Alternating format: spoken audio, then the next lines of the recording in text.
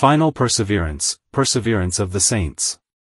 For it is impossible for those who were once enlightened and have tasted of the heavenly gift, and were made partakers of the Holy Spirit and have tasted the good word of God, and the powers of the world to come, if they shall fall away, to renew them again unto repentance, seeing they crucify to themselves the Son of God afresh, and put him to an open shame. Hebrews chapter 6 version 4-6. There are some spots in Europe which have been the scenes of frequent warfare, as for instance, the Kingdom of Belgium, which might be called the battlefield of Europe. War has raged over the whole of Europe, but in some unhappy spots, battle after battle has been fought. So there is scarce a passage of Scripture which has not been disputed between the enemies of the truth of God and the upholders of it, but this passage with one or two others has been the special subject of attack. This is one of the texts which have been trod under the feet of controversy, and there are opinions upon it as adverse as the poles. Some assert that it means one thing and some declare that it means another. We think that some of them approach somewhat near the truth, but others of them desperately err from the mind of the Spirit. We come to this passage ourselves with the intention to read it with the simplicity of a child and whatever we find therein to state it. And if it may not seem to agree with something we have up to now held, we are prepared to cast away every doctrine of our own rather than one passage of Scripture.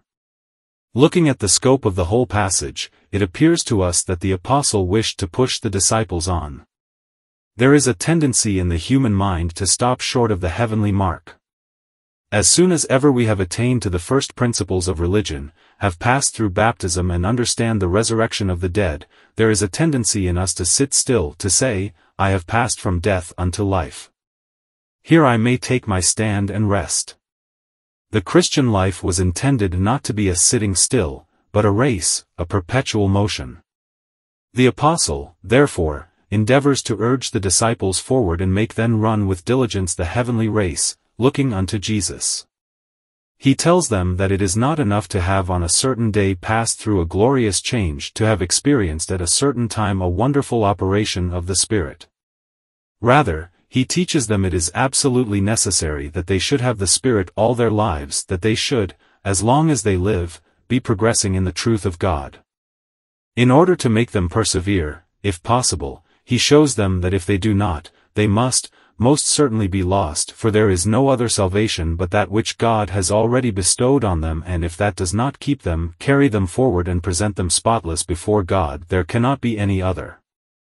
It is impossible, he says, if you are once enlightened and then fall away, that you should ever be renewed again unto repentance. We shall, this morning, answer one or two questions. The first question will be, who are the people here spoken of? Are they true Christians, or not? Secondly, what is meant by falling away? And thirdly, what is intended, when it is asserted, that it is impossible to renew them to repentance? First, then, we answer the question, who are the people here spoken of? If you read Dr. Gill, Dr. Owen and almost all the eminent Calvinistic writers, they all of them assert that these persons are not Christians. They say that enough is said here to represent a man who is a Christian externally, but not enough to give the portrait of a true believer. Now, it strikes me they would not have said this if they had not had some doctrine to uphold, for a child reading this passage would say that the persons intended by it must be Christians. If the Holy Spirit intended to describe Christians, I do not see that he could have used more explicit terms than there are here. How can a man be said to be enlightened, to taste of the heavenly gift and to be made partaker of the Holy Spirit, without being a child of God? With all deference to these learned doctors, and I admire and love them all, I humbly conceive that they allowed their judgments to be a little warped when they said that. And I think I shall be able to show that none but true believers are here described. First, they are spoken of as having been once enlightened. This refers to the enlightening influence of God's Spirit, poured into the soul at the time of conviction, when man is enlightened with regard to his spiritual state. When he is made to see how evil and bitter a thing it is to sin against God, made to feel how utterly powerless he is to rise from the grave of his corruption, and is further enlightened to see, that, by the deeds of the law shall no flesh living be justified, and to behold Christ on the cross, as the sinner's only hope. The first work of grace is to enlighten the soul. By nature we are entirely dark. The Spirit, like a lamp, sheds light into the dark heart, revealing its corruption, displaying its sad state of destitution and, in due time, revealing also Jesus Christ, so that in his light we may see light. I cannot consider a man truly enlightened unless he is a child of God. Does not the term indicate a person taught of God? It is not the whole of Christian experience, but is it not a part? Having enlightened us, as the text says, the next thing that God grants to us is a taste of the heavenly gift, by which we understand the heavenly gift of salvation, including the pardon of sin, justification by the imputed righteousness of Jesus Christ, regeneration by the Holy Spirit and all those gifts and graces in which the earlier dawn of spiritual life convey salvation. All true believers have tasted of the heavenly gift. It is not enough for a man to be enlightened. The light may glare upon his eyeballs and yet he may die. He must taste as well as see that the Lord is good. It is not enough to see that I am corrupt. I must taste that Christ is able to remove my corruption. It is not enough for me to know that he is the only Savior. I must taste of his flesh and of his blood and have a vital union with him. We most certainly think that when a man has been enlightened and has had an experience of grace, he is a Christian. Whatever those great divines might hold, we cannot think that the Holy Spirit would describe an unregenerate man as having been enlightened and as having tasted of the heavenly gift. No, my brethren, if I have tasted of the heavenly gift, then that heavenly gift is mine. If I have had ever so short an experience of my Saviour's love, I am one of his. If he has brought me into the green pastures and made me taste of the still waters and the tender grass, I need not fear as to whether I am really a child of God. Then the apostle gives a further description, a higher state of grace, sanctification by participation of the Holy Spirit. It is a peculiar privilege to believers, after their first tasting of the heavenly gift, to be made partakers of the Holy Spirit. He is an indwelling Spirit. He dwells in the hearts, souls and minds of men. He makes this mortal flesh his home. He makes our soul his palace, and there he rests. We do assert, and we think on the authority of Scripture, that no man can be a partaker of the Holy Spirit and yet be unregenerate. Where the Holy Spirit dwells there must be life, and if I have participation with the Holy Spirit and fellowship with him, then I may rest assured that my salvation has been purchased by the blood of the Savior. You need not fear, beloved, if you have the Holy Spirit, you have that which ensures your salvation. If you, by an inward communion, can participate in his Spirit, and if by a perpetual indwelling the Holy Spirit rests in you, you are not only a Christian, but you have arrived at some maturity in and by grace. You have gone beyond mere enlightenment. You have passed from the bare taste. You have attained to a positive feast and a partaking of the Holy Spirit. Lest there should be any mistake, however, about the persons being children of God, the apostle goes to a further stage of grace. They have tasted the good word of God. Now I will venture to say there are some good Christian people here who have tasted the heavenly gift, who have never tasted the good word of God. I mean by that they are really converted, have tasted the heavenly gift, but have not grown so strong in grace as to know the sweetness, the richness, and the fatness of the very word that saved them. They have been saved by the word, but they have not come yet to realize, love and feed upon the word as many others have. It is one thing for God to work a work of grace in the soul. It is quite another thing for God to show us that work. It is one thing for the word to work in us. It is another thing for us really and habitually to relish, taste and rejoice in that word. Some of my hearers are true Christians, but they have not got to that stage wherein they can love election and suck it down as a sweet morsel. They have not got wherein they can take the great doctrines of grace and feed upon them. But these people had. They had tasted the good word of God as well as received the good gift. They had attained to such a state that they had loved the word, had tasted and feasted upon it. It was the man of their right hand. They had counted it sweeter than honey, yes, sweeter than the droppings of the honeycomb. They had tasted the good word of God. I say again, if these people are not believers, who are? And they had gone further still. They had attained the summit of piety.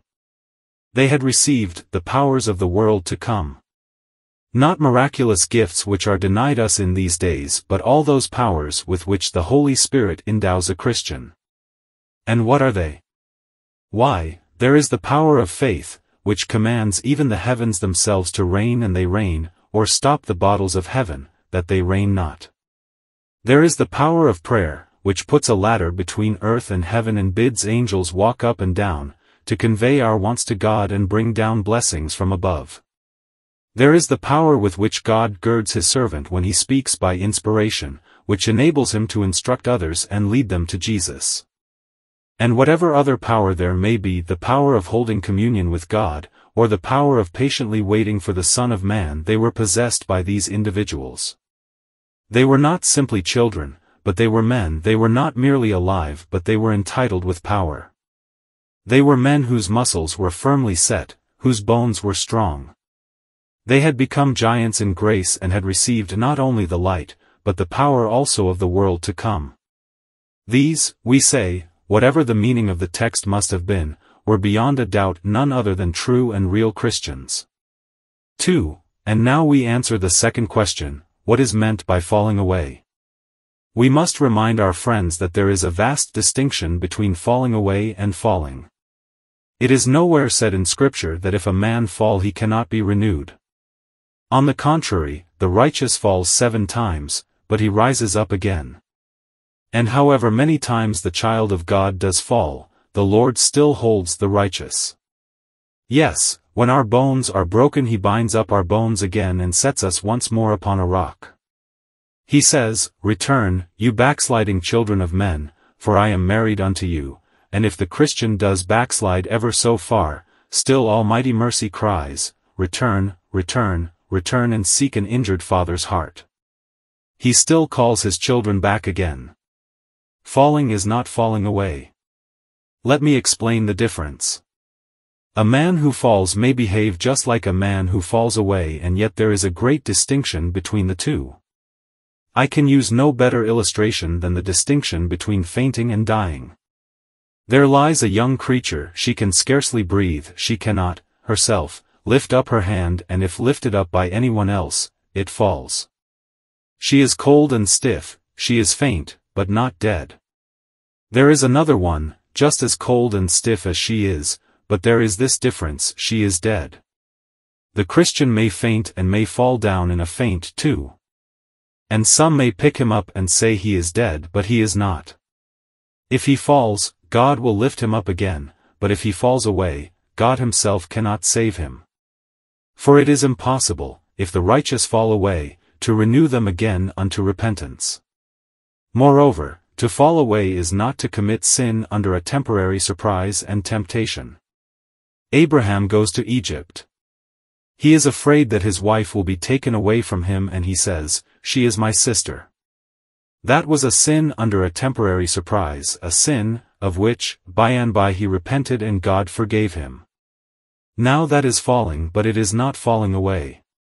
Even Noah might commit a sin which has degraded his memory even till now and shall disgrace it to the latest time, but, doubtless, Noah repented and was saved by sovereign grace. Noah fell, but Noah did not fall away.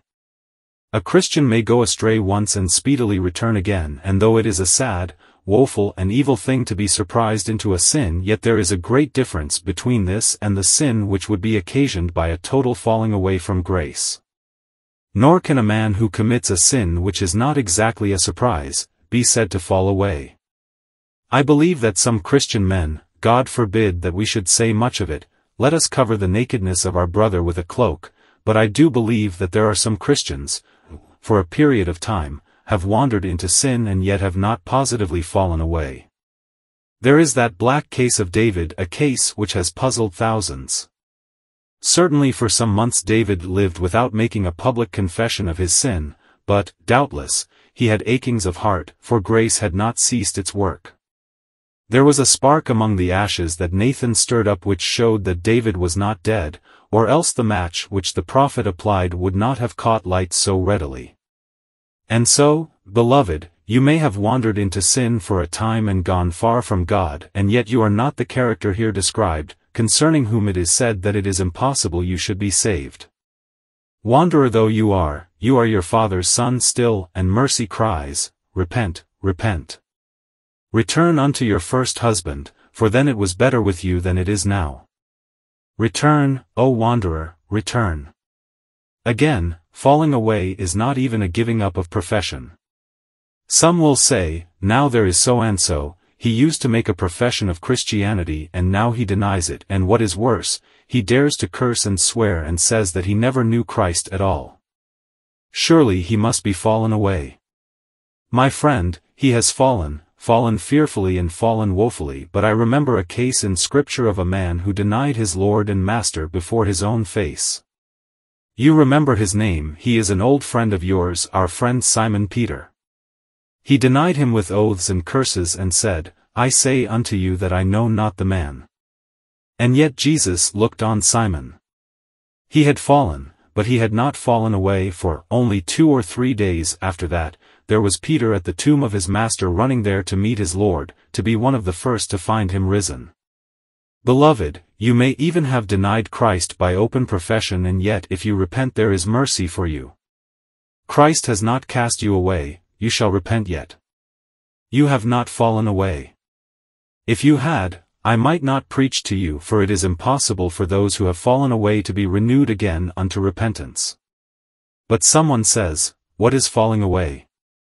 Well, there never has been a case of it yet, and therefore I cannot describe it from observation. But I will tell you what I suppose it is. To fall away would be for the Holy Spirit entirely to go out of a man, for His grace entirely to cease, not to lie dormant, but to cease to be, for God, who has begun a good work, to leave off doing it entirely, to take His hand completely and entirely away and say, There, man. I have half saved you, now I will damn you. That is what falling away is. It is not to sin temporarily. A child may sin against his father and still be alive. Falling away is like cutting the child's head off clean. Not falling merely, for then our Father could pick us up, but being dashed down a precipice where we are lost forever. Falling away would involve God's grace changing its living nature, God's immutability becoming variable, God's faithfulness becoming changeable, and God Himself being undeified, for all these things falling away would necessitate. 3. But if a child of God could fall away and grace could cease in a man's heart, now comes the third question. Paul says, it is impossible for him to be renewed. What did the apostle mean? One eminent commentator says he meant that it would be very hard. It would be very hard, indeed, for a man who fell away, to be saved. But we reply, my dear friend, it does not say anything about its being very hard, it says it is impossible, and we like to read our Bible just as a child would read it. It says it is impossible, and we say that it would be utterly impossible, if such a case as is supposed were to happen, impossible for man and also impossible for God, for God has purposed that He never will grant a second salvation to save those whom the first salvation has failed to deliver.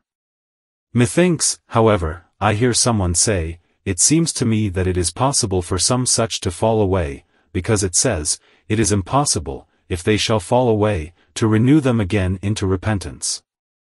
Well, my friend, I will grant you your theory for a moment. You are a good Christian this morning.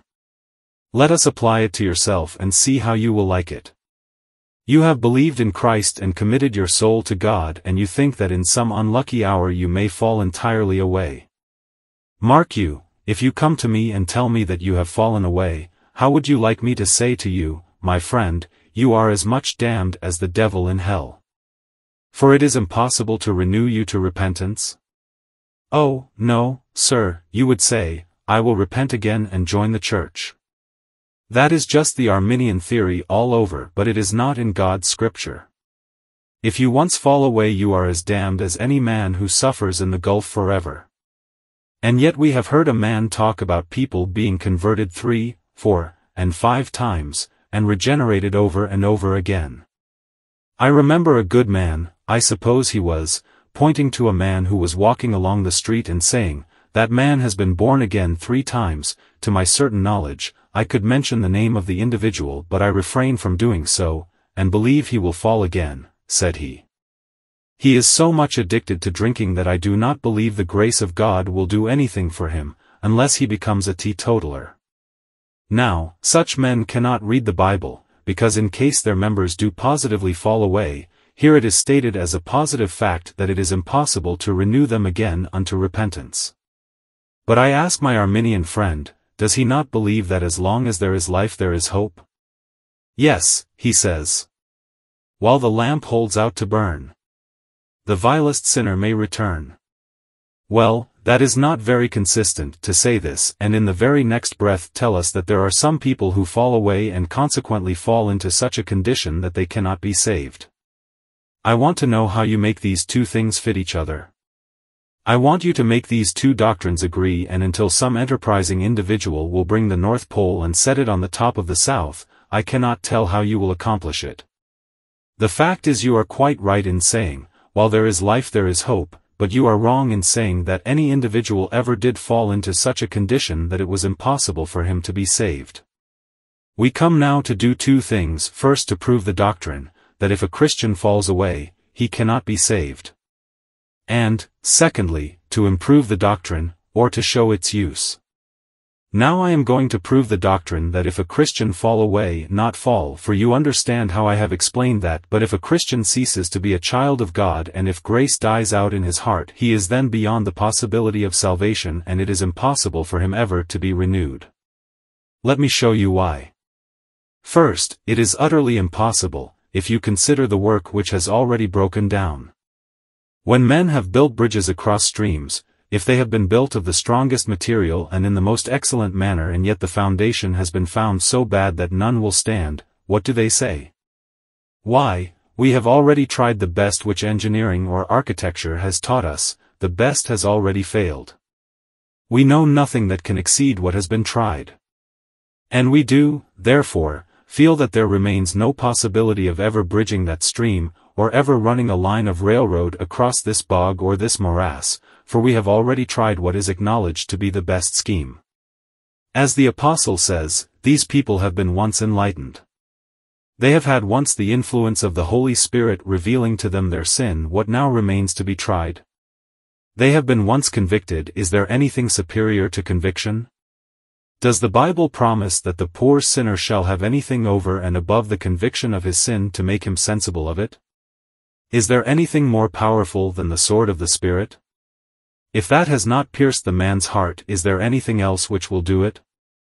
Here is a man who has been under the hammer of God's law, but that has not broken his heart. Can you find anything stronger? The lamp of God's Spirit has already lit up the caverns of his soul. If that is not sufficient, where will you borrow another? Ask the sun, has he a lamp more bright than the illumination of the Spirit? Ask the stars, have they a light more brilliant than the light of the Holy Spirit? Creation answers no. If that fails, then there is nothing else. These people, moreover, had tasted the heavenly gift, and though they had been pardoned and justified, yet pardon through Christ and justification were not enough, on this supposition, to save them. How else can they be saved? God has cast them away. After he has failed in saving them by these, what else can deliver them? Already they have tasted of the heavenly gift. Is there a greater mercy for them? Is there a brighter dress than the robe of Christ's righteousness? Is there a more efficacious bath than that fountain filled with blood? No. All the earth echoes, no. If the one has failed, what else does there remain? These persons, too, have been partakers of the Holy Spirit. If that fails, what more can we give them? If, my hearer, the Holy Spirit dwells in your soul and that Holy Spirit does not sanctify you and keep you to the end, what else can be tried? Ask the blasphemer whether he knows a being, or dares to suppose a being superior to the Holy Spirit. Is there a being greater than omnipotence? Is there a might greater than that which dwells in the believer's newborn heart? And if already the Holy Spirit has failed, oh, heaven, tell us where we can find anything that can excel his might? If that is ineffectual, what next is to be tried? These people, who had tasted the good word of life, had loved the doctrines of grace. Those doctrines had entered into their souls and they had fed upon them. What new doctrines shall be preached to them? Prophet of ages! Where will you find another system of divinity? Who shall we have? Shall we raise up Moses from the tomb? Shall we fetch up all the ancient seers and bid them prophesy? If, then, there is only one doctrine that is true, and if these people have fallen away after receiving that, how can they be saved? Again, these people, according to the text, have had the powers of the world to come. They have had power to conquer sin, power in faith, power in prayer, power of communion. With what greater power shall they be endowed? This has already failed. What next can be done? O you angels! Answer, what next? What other means remain? What else can avail, if already the great things of salvation have been defeated? What else shall now be attempted? He had been once saved, but yet it is supposed that he is lost. How, then, can he now be saved? Is there a supplementary salvation? Is there something that shall overtop Christ and be a Christ where Jesus is defeated? And then the apostle says that the greatness of their sin which they would incur, if they did fall away, would put them beyond the bounds of mercy. Christ died, and by his death he made an atonement for his own murderers.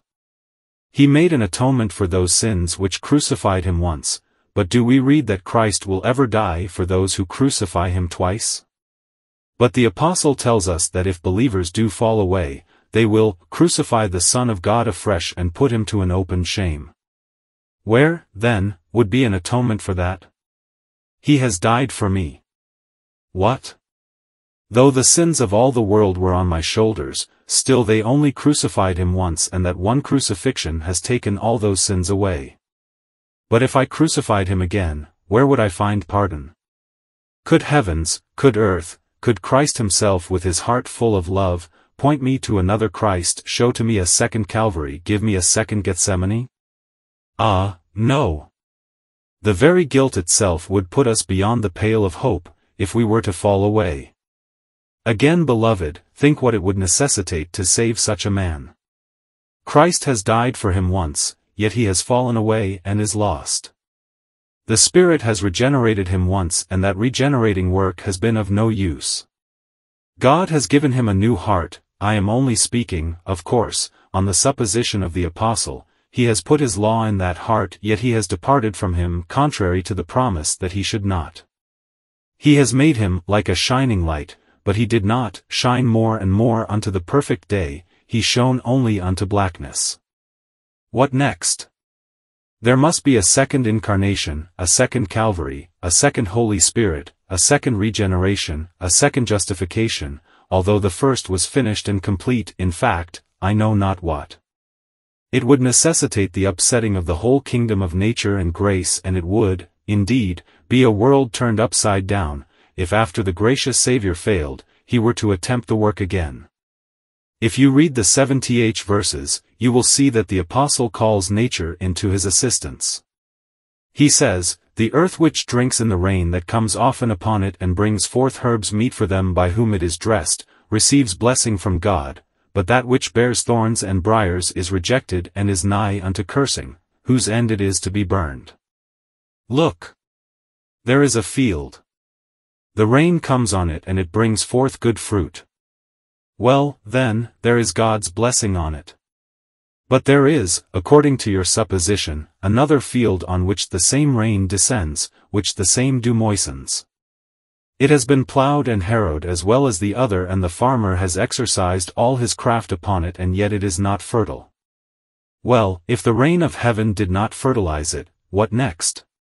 Already all the arts of agriculture have been tried, every implement has been worn out on its surface, and yet it has been of no avail.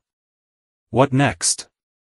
There remains nothing but that it shall be burned and cursed, given up like the desert of Sahara, and resigned to destruction. So, my hearer, could it be possible that grace could work in you and then not affect your salvation? That the influence of divine grace could come down, like rain from heaven, and yet return unto God void?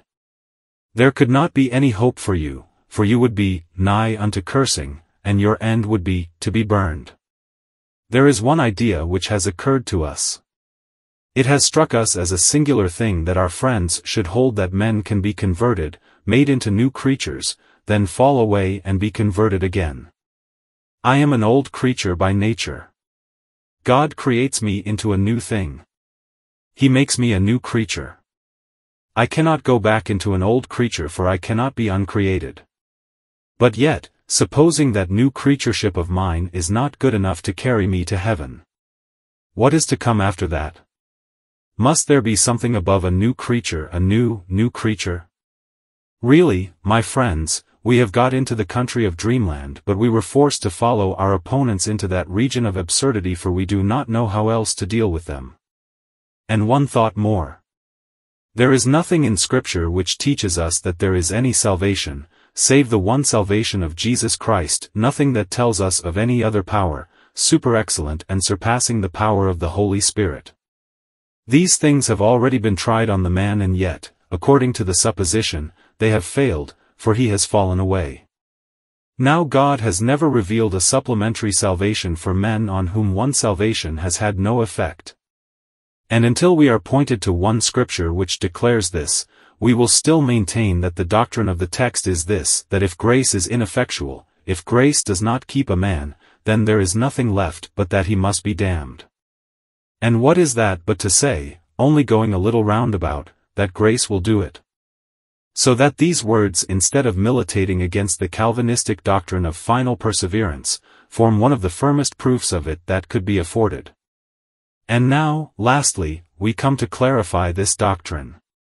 If Christians can fall away and cease to be Christians, they cannot be renewed again to repentance. But, says one, you say they cannot fall away. What is the use of putting this "if" in, like a bugbear to frighten children, or like a ghost that can have no existence? My learned friend, who are you that replies against God? If God has put it in, He has put it in for wise reasons and for excellent purposes. Let me show you why.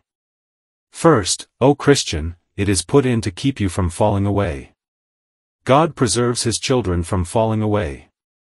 But He keeps them by the use of means, and one of these is the terrors of the law, showing them what would happen if they were to fall away. There is a deep precipice. What is the best way to keep anyone from going down there? Why, to tell him that if he did he would inevitably be dashed to pieces. In some old castle there is a deep cellar where there is a vast amount of fixed air and gas which would kill anybody who went down. What does the guide say? If you go down you will never come up alive. Who thinks of going down? The very fact of the guide telling us what the consequences would be, keeps us from it. Our friend puts away from us a cup of arsenic. He does not want us to drink it, but he says, if you drink it, it will kill you.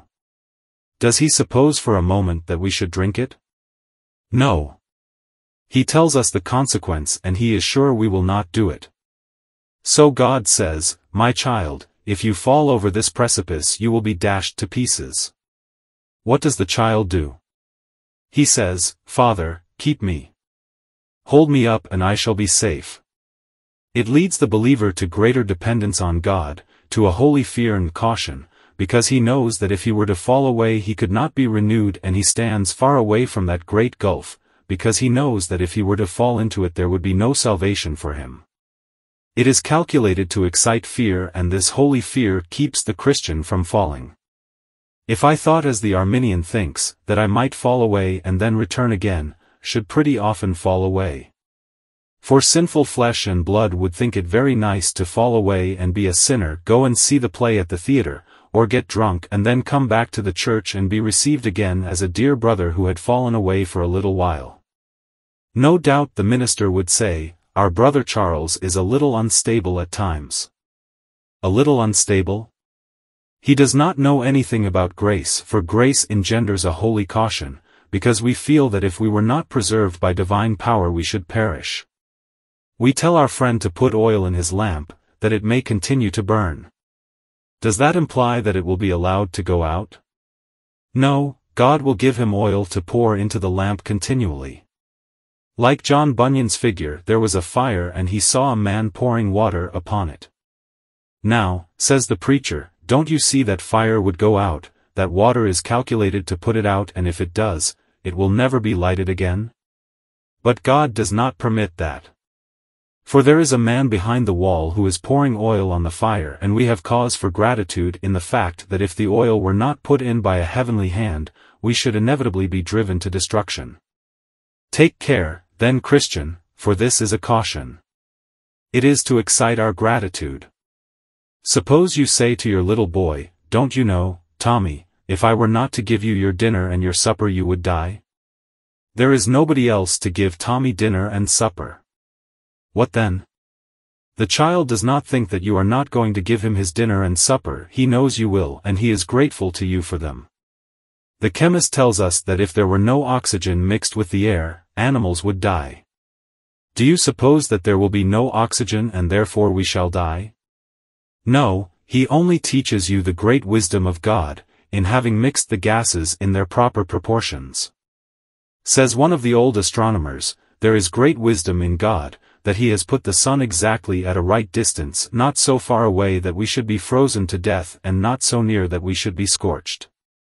He says, if the sun were 1,000,000 miles nearer to us we should be scorched to death. Does the man suppose that the sun will be 1,000,000 miles nearer, and, therefore, we shall be scorched to death? He says, if the sun were 1,000,000 miles farther off we should be frozen to death. Does he mean that the sun will be 1,000,000 miles farther off, and therefore we shall be frozen to death? Not at all. Yet it is quite a rational way of speaking to show us how grateful we should be to God. So says the Apostle. Christian, if you should fall away, you could never be renewed unto repentance, then, by his grace, he keeps you. See a stone that hangs in air, see a spark in ocean live. Kept alive with death so near, I to God the glory give. There is a cup of sin which would damn your soul, O Christian. Oh, what grace is that which holds your arm and will not let you drink it? There you are, at this hour, like the bird-catcher of St. Kilda, you are being drawn to heaven by a single rope. If that hand which holds you let you go, if that rope which grasps you breaks, you are dashed on the rocks of damnation. Lift up your heart to God, then, and bless him that his arm is not wearied and is never shortened that it cannot save. Lord Kenmure, when he was dying, said to Rutherford, "Man, my name is written on Christ's hand and I see it. That is bold talk, man, but I see it." Then, if that is the case, his hand must be severed from his body before my name can be taken from him. And if it is engraved on his heart must be rent out before they can rend my name out. Hold on, then, and trust, believer. You have an anchor of the soul both sure and steadfast, which enters within the veil. The winds are bellowing, the tempests howling. Should the cable slip, or your anchor break, you are lost. See those rocks on which myriads are driving, you are wrecked there if grace leaves you. See those depths in which the skeletons of sailors sleep, you are there if that anchor fails you. It would be impossible to moor you again, if once that anchor broke, for there are no other anchors. There can be no other salvation if that one fails you. It is impossible that you ever should be saved. Therefore thank God that you have an anchor that cannot fail, and then loudly sing. How can I sink with such a prop? As my eternal God, who bears the earth's huge pillars up, and spreads the heavens abroad? How can I die, when Jesus lives? Who rose and left the dead? Pardon and grace my soul receives from my exalted head.